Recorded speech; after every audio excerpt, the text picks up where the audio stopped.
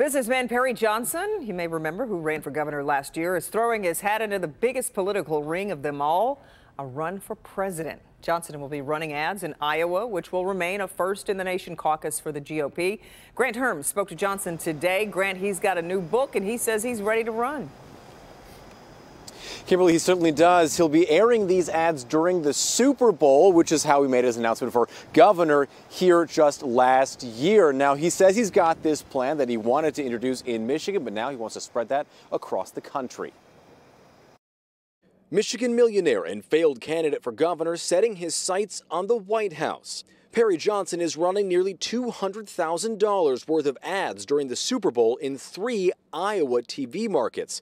In an interview Friday from his office in Troy, Johnson explaining his choice. Well, we know the Democrats have kind of given the middle finger to Iowa, but we know for the Republicans, that's where everything starts. And that's the beginning of the Republican caucuses. And I'm going to start everything there. Johnson, who made his name as a quality guru, was disqualified from running for governor last year after it was discovered his campaign had filed forged signatures to make the ballot. He says he's not worried that would follow him in a presidential campaign. No, not really. As a matter of fact, in reality, the candidates had very little to do with any of this. You hire a consultant, they go out and they get the petitioners. And then there's the expected field of candidates in a GOP primary. Former Governor Nikki Haley, Florida Governor Ron DeSantis, who is expected to announce soon, and of course, former President Donald Trump. But despite that, Johnson thinks he has an edge. I think I'm the only one that does have a plan.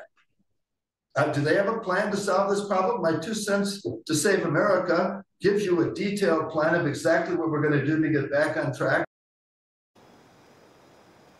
Now, we also learned late this afternoon that Johnson will continue to buy ads in Iowa and New Hampshire through March 3rd. That will make him the leading spender in the presidential primary so far.